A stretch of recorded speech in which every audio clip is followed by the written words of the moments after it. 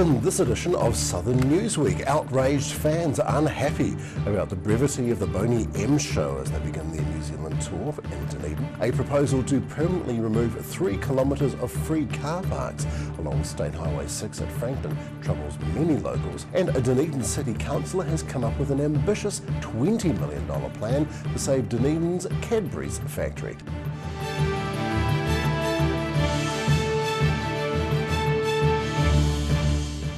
Good evening, I'm Craig Story. Boney M outraged fans last night when it opened its tour of New Zealand with a 50-minute long concert in Dunedin. Some fans considered they had been shortchanged by the remnants of the 70s disco group. Reporter Roselle LeBone was there.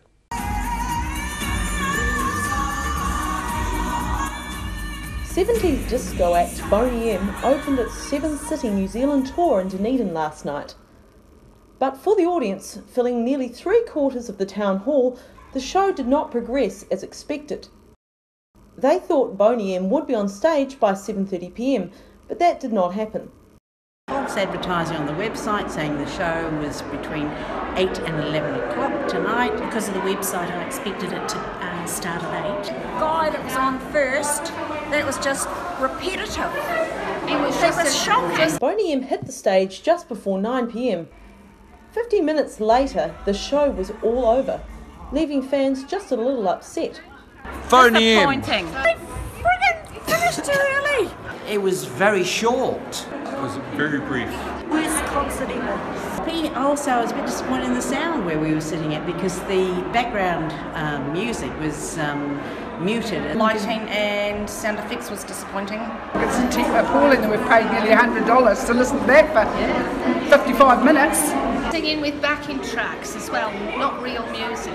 It's a cabaret act, it's not a concert. It's just crap, absolute crap. I'd like my money back. News Talk ZB's Chris Lynch took to Facebook after the show, noting Consumer magazine editor Sue Chetwin's comments the group had only one original member and was therefore a tribute act at best. There are several different forms of Boney M that tour the world with different original members. So legally, they're not doing anything wrong. But I do think they have a responsibility to be really honest about what you're saying. Otago Daily Times features reporter and music journalist Shane Gilchrist considers the promotion of the act was disingenuous and tickets were too expensive for a 50-minute set.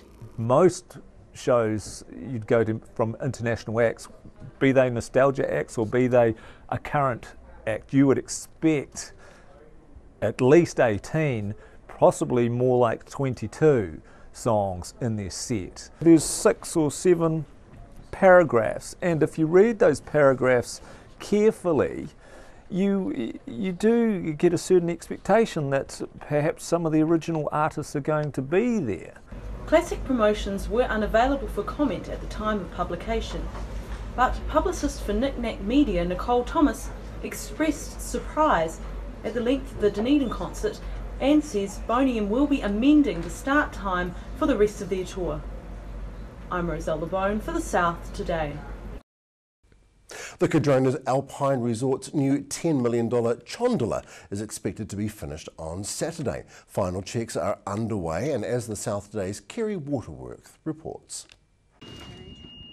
The Chondola is a cross between a chairlift and a gondola, and although the snow hasn't arrived yet, the Chondola is now almost ready to carry skiers, from the Cardrona Alpine Resort's base building to the top of the field. This is different to any other lift there is on a ski field in New Zealand, with the cabins and the chairs. So that's the main differences for this one, which makes everything slightly more complicated. With a mix of 6-seater detachable chairs and 8-person gondola cabins, it can carry 150% more people than the 30-year-old chairlift it replaces. Installing it over the summer had its challenges. Any project on a mountain, there's obviously always a lot of difficulties. We did have a lot more snow than expected through this summer. We sort of anticipated snow on the ground every month. We had it on the ground every week. The Chondola will be officially opened on the 10th of June. I'm Kerry Waterworth for the South Today. A proposal to permanently remove free car parks along 3 kilometres of State Highway 6 at Frankton is being welcomed by the Queenstown Airport Corporation, of course, but the Frankton community is concerned that residential streets in the new Frankton area will become the next hotspot for those looking for free parking. Mina Amso has the details. Parking for free along State Highway 6 near Queenstown Airport will soon be no more, as the result of a decision by the New Zealand Transport Agency. That might upset air travellers used to leaving their cars behind while flying out of Queenstown Airport. But the move has been welcomed by the Queenstown Airport Corporation. From talking to residents and visitors alike, that there are safety issues with people backing out onto a state highway. There are also issues with regard to the look and feel as sort of your introductory view of what it looks like to come to this region, and the aesthetics that sometimes really are impacted by that. As an alternative, travellers will be able to park here and catch a bus to the airport. This is the corporation's new park and ride facility, due to open on the 22nd of June, after the completion of the new Stage 1 Eastern Access Road project. The facility will have 150 car parks for people looking to travel for 2 days or more. Kiel says its capacity will be increased to 300 by the end of the year. The Frankton Community Association Chairman Glenn Lewis has welcomed the initiative. Certainly happy that they're doing something. Hopefully it gets well used, especially once it's coupled with the public transport system and everyone gets on board for that. With that, it'll certainly make a difference. But he says the community is concerned cars are already parking in Frankton's residential streets. Well, it's happening now, so it's just we're just concerned that it'll probably compound the problem. The Frankton community is now concerned. Streets like this behind me, Robertson Street and the Remarkables Crescent, might become the new car park alternative. The organisations who are responsible for monitoring and enforcing the parking restrictions in those areas, it will be down to them working with the community, if you like, to ensure that people who are parking inappropriately don't do so. Lewis says it's up to the Queenstown Lakes District Council to enforce restrictions on the illegally parked cars in the area. Mina Amso, The South Today. The Bluff oyster industry is concerned that a new strain of Bonamia could find its way from oyster farms on Stewart Island into the wild oysters of Foveaux Strait. A raft of measures have been put in place to stop the spread. Here is The South Today's reporter Ruby Spink in Bluff. Foveaux Strait is famous for its bluff oysters, but for 60 years its oyster population has fluctuated because of the Bonamia parasite. Now a new strain of the parasite, Bonamia austrae, has been found on 2 Stewart Island oyster farms, and the worry is it might spread to the Foveaux Strait's wild oysters. In an attempt to prevent that, the Ministry of Primary Industries has put new regulations in place on Stewart Island. We've put in place some legal controls under the Biosecurity Act in the form of a controlled area or movement controls. So, no shellfish can be moved out of the zone that's infected, so in and around Stewart Island, and any vessels or equipment associated with marine farms where there are flat oysters present. And that'll just prevent the risk of oysters being moved somewhere else and then spreading the parasite with them. The Bluff oyster industry is also taking its own action to make sure people in the industry are aware of the risk of the new strain of Bonamia and minimising the effects of the existing strain.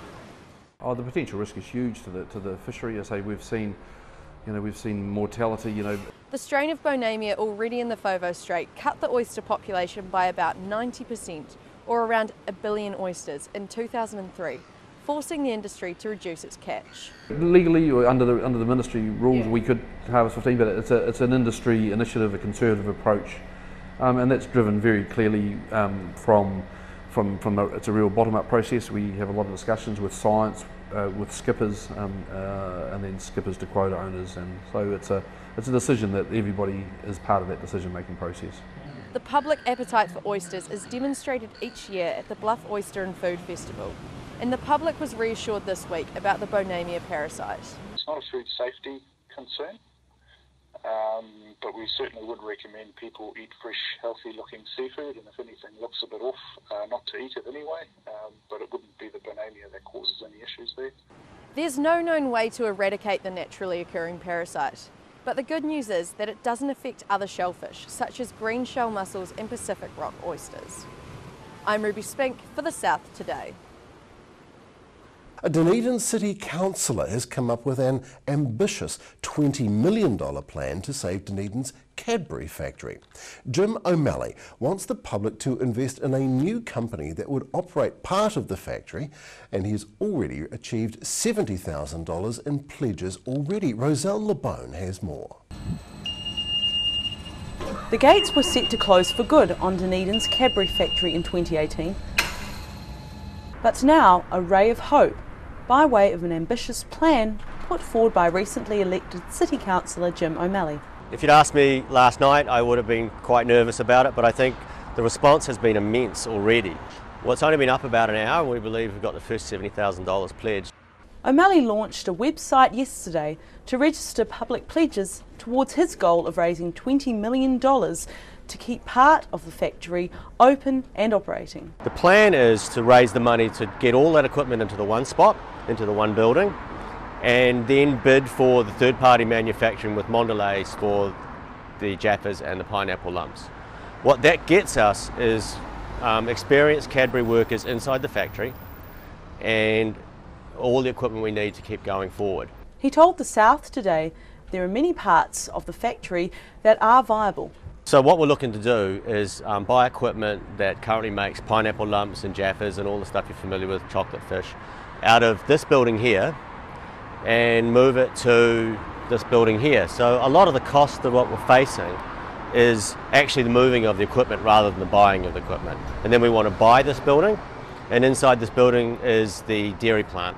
So that's the chance to move back towards making dairy milk chocolate as well. O'Malley is also considering purchase of the dairy processing plant. Ultimately, we'd like to get the dairy unit operating again to make dairy milk chocolate, but that's the third phase of the process. But to not own it now would mean that you've got somebody else owning that equipment in the middle of your factory. Mondelez spokesman Jake Patton says in a statement, "We've received a number of inquiries from interested parties. However, apart from acknowledging their interest, we have not engaged in further discussions with any of them to date. We are continuing to do the work required to establish a formal process and will get back in touch with interested parties in due course." O'Malley says the factory will continue to make Cadbury products, but the long-term goal was for the factory to create its own brand. I'm Roselle LeBone for The South Today. Coming up on Southern Newsweek, snow and frost greet riders in the 37th annual Brass Monkey Rally at Idaburn Dam. The Ashburton Council has been gifted Chinese heritage buildings and it's preparing a plan to restore them as a heritage village.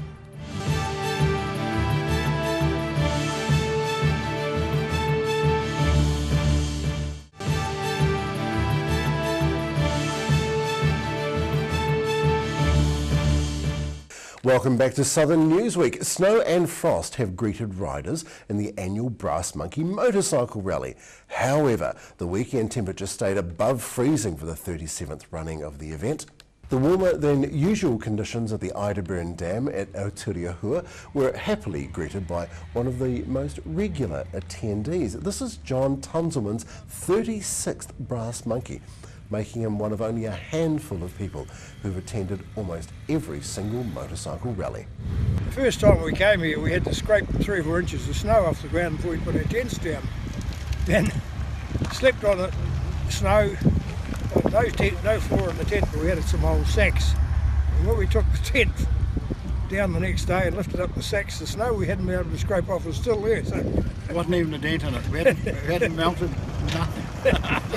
This year, he rode to Aotearoa on his Honda ST1100, oh very nice, but other years he has come on various old English bikes, a Vincent Black Prince, a Vincent Comet and the legendary Vincent Black Shadow. John Willems, one of the organisers, he says that some of this year's rally goers were wishing the weekend was a bit cooler, of course. The descendants of the original Chinese owners have given the stewardship of their land and the buildings to the Ashburton Council, which is now preparing a plan to restore them as a heritage village. The area has been largely abandoned since the 1960s. John Keast has more. This is one of Ashburton's historical secrets, a Chinese market garden village. It was born in 1920, rose to prominence in the 1940s and 50s, and now it's a selection of tumble-down sheds, but there are plans to save it. Let's have a look. Chinese market gardeners grew and sold vegetables here. They lived here, they worked here. At one point there was a school, and the site has a rare and restored Chinese oven, a brick-lined pit into which food was lowered from an overhead gantry. A problem for the many Chinese owners, though, was that the land in so many titles, it could not be sold. So several years ago the owners approached the Ashburton Council to offer the use of the land for the benefit of the district. The council said yes. It has now employed a heritage expert, Arlene Beard, to prepare a plan for the village, and that should be with the council later this year. An early suggestion is to use some of the 2.3 hectare site as a community garden. The council is also seeking money to help with the redevelopment, and the hope is to restore sections of the village to tell the story of how Chinese families worked and lived far from their homeland. Still to come on Southern Newsweek, research takes centre stage at the Oamaru Blue Penguin Colony as its redevelopment takes shape, and crowds lined Main Street in Gore to enjoy the 30th Gore Truck Show Parade.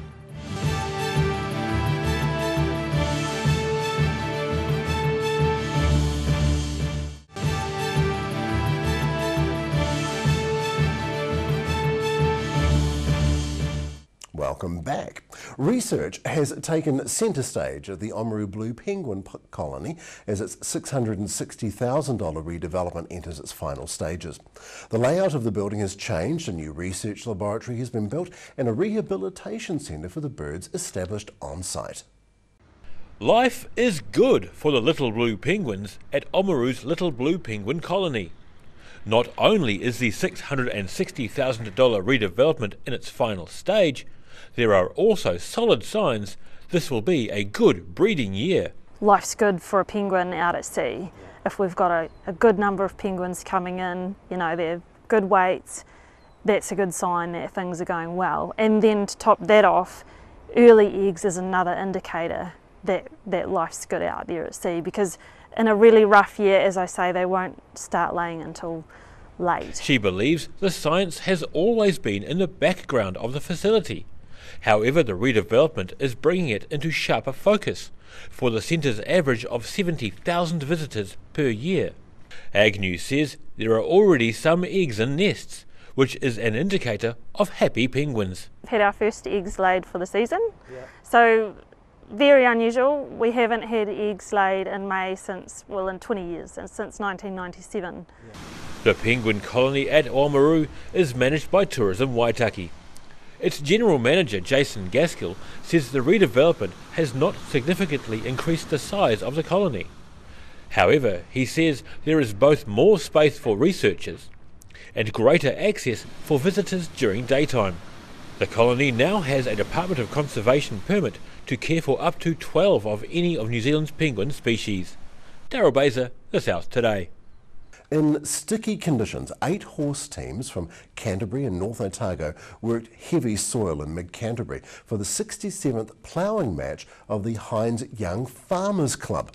The 2 and 4 horse teams turned the soil in less than ideal conditions. It's very boggy, but competitors included veteran Colin Drummond and John Booth of Ashburton, who are competing in their first horse ploughing events. Horses are regulars at the Hines event, but this is the first time 8 teams have been involved. Classes included vintage qualifying, open and horse events, and a silver plough competition. Alongside the horse teams were plenty of these, the iron horses, known as tractors.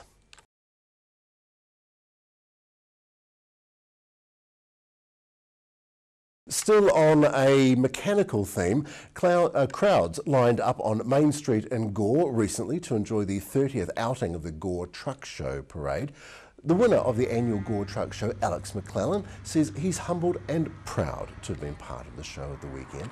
Other winners include Brett Harland from Southern Transport with the best tip truck, Richard Roche from JPM Holdings with the best tractor unit, and Darren Taylor from McDonough Contracting with the best light vehicle. It's now been 40 years since the first parade was held way back in 1977. And that about wraps up this edition of Southern Newsweek. Please be sure to like us on Facebook, check out our YouTube channel and Twitter so you can keep up with Southern News via our website channel39.co.nz. I'm Craig Story and this has been Southern Newsweek.